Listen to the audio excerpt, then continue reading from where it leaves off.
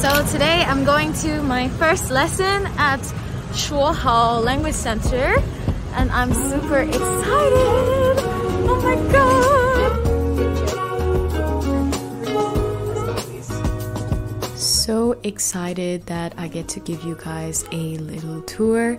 The school is located pretty centrally in Da'an by Da'an Station, and it's kind of like Taiwan's big central park, New York City Central Park. And I thought that the vibe of the place was super cute, super minimal, and yeah, everything you need to study. Isn't it cute?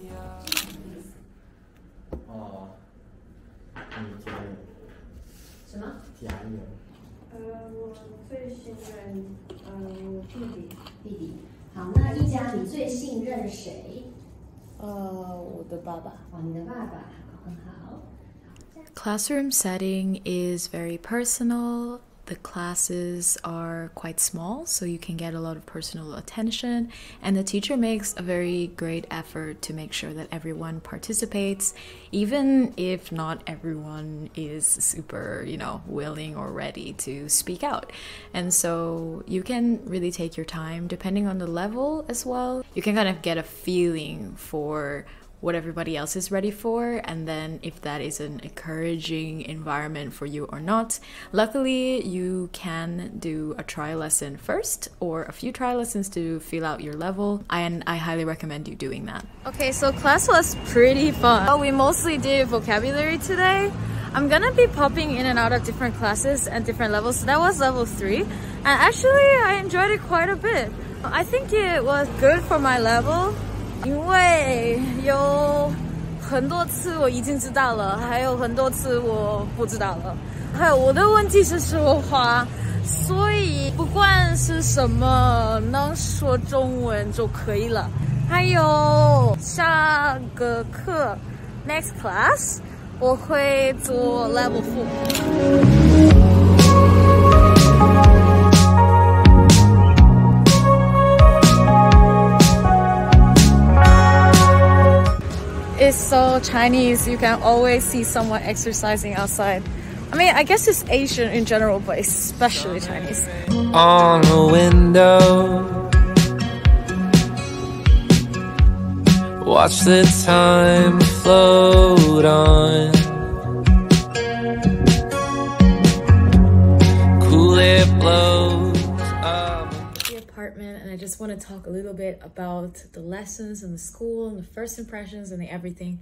So originally this school was recommended to me by a friend, so I already had high expectations because that friend, Deandra by the way, they're really cool and talk about languages, civil rights, all the cool stuff that I love. Anyway, they told me that they liked the teacher because they're into languages and speak a lot of languages and also taught English for a long time.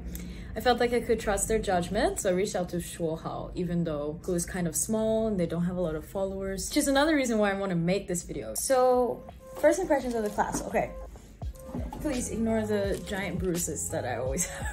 The class was good. The size is around 6 people generally, and they did facilitate a lot of speaking. So like this class, we mostly did vocabulary, so we went through the vocabulary list. I think the teacher's habit, or what she was saying, like she was saying that she tends to start and go through all the vocabulary, give example sentences, talk about different like use cases, make you speak, then go to the grammar, then the dialogues and the readings and stuff, which is a good format, I think. It was a little fast, like she rubs off the board pretty fast because majority of students aren't writing, and I think that's because, I mean, it's kind of hard to write Chinese characters fast.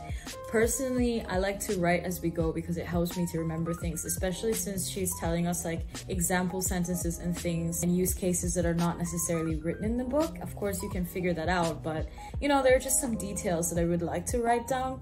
And I got to write down some, but I didn't get to write down everything, and I definitely didn't get to format my notes. But at the same time, we barely finished the vocabulary in 2 hours, which means I understand why she goes fast. Before I give like a full review, I think I definitely need to see the other type of classes, but for now, I'm feeling really good about this school.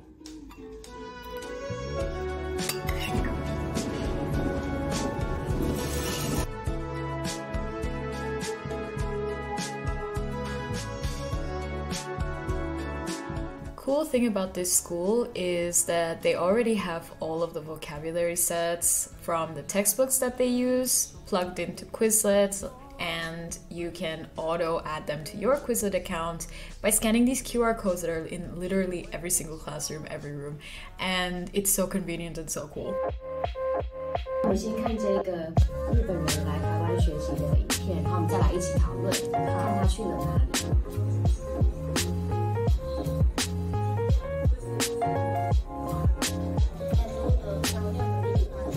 This was my first one-on-one experience at ShuoHao, and I liked it a lot. It was very free, there was a lot of space for me to kind of co-create the lesson with my teacher, which I think is very important. When I do one-on-one lessons online or otherwise, I always come to the lesson with some idea of how I actually want to work with the teacher.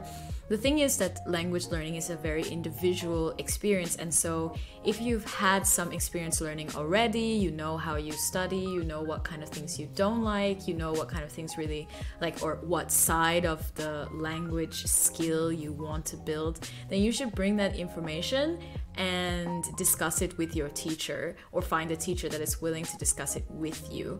And definitely this was the kind of space where I could discuss with my teacher and have an opinion about how we study, and that was really fun.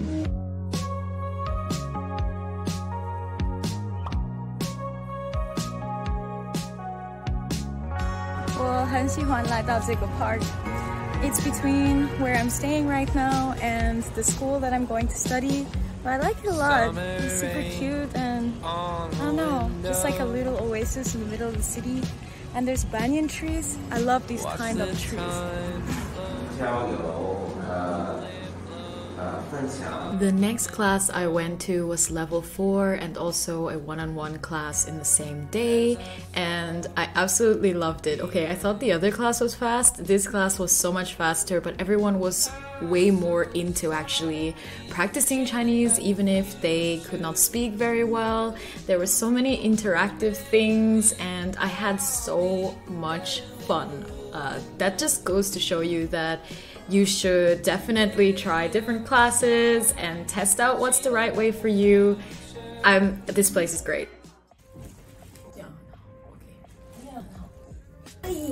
我一个人说话不紧张，可以开口一点，但跟别人说，especially native speaker， 我就什么都忘记，我学到的单词都飞去哪里。但我觉得老师很好，让我开口，让我放松一点。还有，我觉得他特别有看法，他跟我说台湾还有美国的文化差别。Even though I'm not American, I can still, you know, what's really good. 因为我觉得我的男朋友他没有想那么多，所以如果我问他台湾是怎么样，他不能回答。但老师解释得很好，还有很有意思，很好玩。Also wanting to talk about some things that I learned. So, okay, I learned what you can't buy for Taiwanese people. Like, not friends, not family, not boyfriend. There are a few things that you can't buy because of superstitions. Like, you can't gift a watch,